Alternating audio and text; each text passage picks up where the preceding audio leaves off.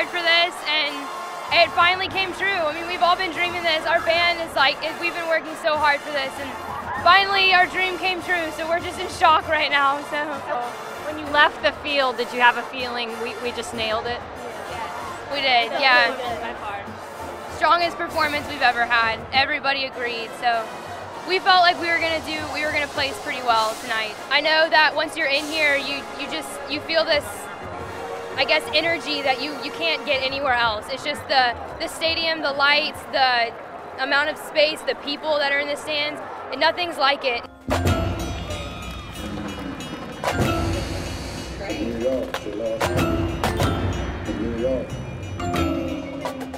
The kids have just loved this show, and the Crossing Boundaries title is, you can take it however you want, but it's a little bit poetic in a sense, because you know, the Woodlands Band is trying to do something and experience something and achieve something they've never achieved before.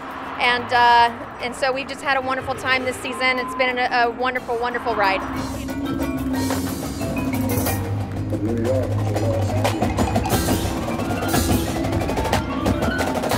I'm so happy for our kids.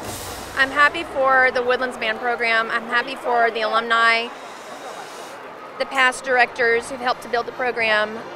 Happy for all of the parents and just the program itself. The biggest challenge was probably just staying emotionally stable throughout the show. Throughout the performances, it gets overwhelming, so keeping the nerves down. We had a really special season all year long and a special group of kids.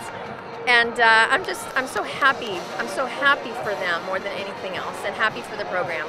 All my friends that are seniors, we're all playing this together, and it's our last show, so it was a great performance, and we couldn't have done better.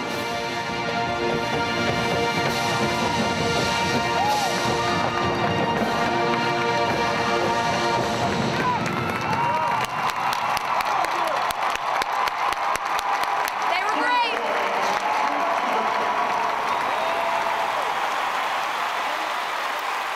The Woodlands High School Marching Band.